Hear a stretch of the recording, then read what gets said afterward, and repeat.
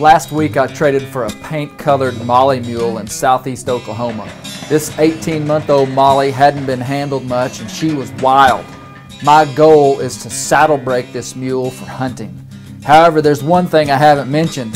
I've never done this before. I'm as green as this Molly mule. However, confidence and patience is the name of the game in mule training, so I've got no choice but to think I can do it.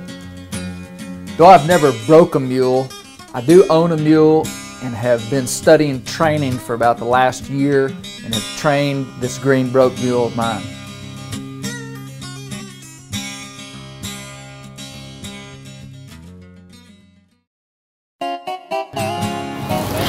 I left my stick in Oklahoma. We were in such a hurry. Got some paracord here that I'm braiding. I've got a little braided paracord, about 4 foot long, about a 4 foot long stick. I'm going to extend my reach by about 8 feet. I'm really not trying to be dramatic here by using all this. I left my high dollar Pirelli stick whip over in Oklahoma, and my mule trader buddy's going to send it back to me, so I don't want to waste a week before I get in that round pen with that mule, so I just built this real quick.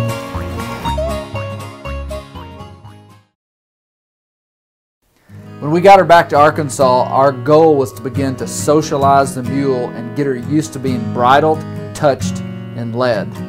I spent the first 3 days just getting her to trust me enough to let me touch her.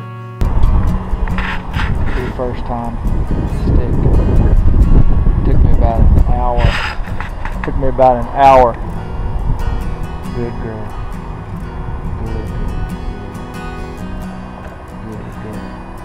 It's never a good idea to force a mule to do anything. You want to make them think that it's their idea and done on their terms. Mules are extremely smart and they're consistently finding the boundaries of your tolerance. I'm going to try to make some headway with her today. I made a little bit yesterday. I was able to touch her. Today I'm going to try to get a halter on her.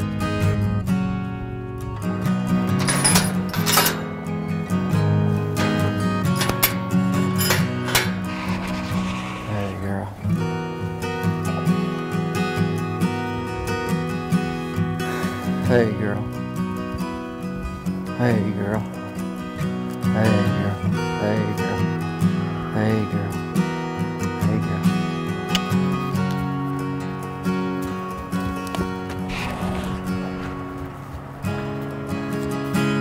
I'm going to teach you that I'm a boss. Nope. Come on. We did this for about 2 hours yesterday. I'm just letting her know that I'm the boss.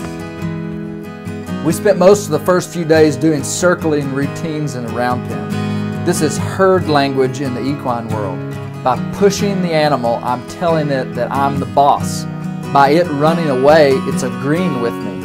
However, when I relax the pressure and pull back or step to the side, if she turns towards me, that's her way of showing respect to me as the lead animal. We've got to gain this animal's trust and respect before we can do anything else. And that's what we've been doing. Let me. I'm going to just see if she'll let me touch her. Good. Easy. Easy. Easy. Easy. Easy. Good girl. Easy. Easy. Easy. Easy. Easy. Easy. Easy. Easy. Easy, easy. It's okay. Yeah. It's okay. Easy, easy, easy, easy. Yeah, there you go.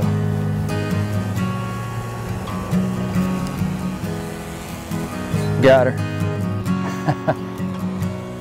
Hey. I'm happy with that. I'm happy with that. Day 4. Let's see if we can get her. Yeah, good girl. Good girl. Good girl. Yeah. Good girl. Yeah. Good girl. Yeah. Good girl. Come on. Good girl. Come on. Just gonna lead her around a little bit.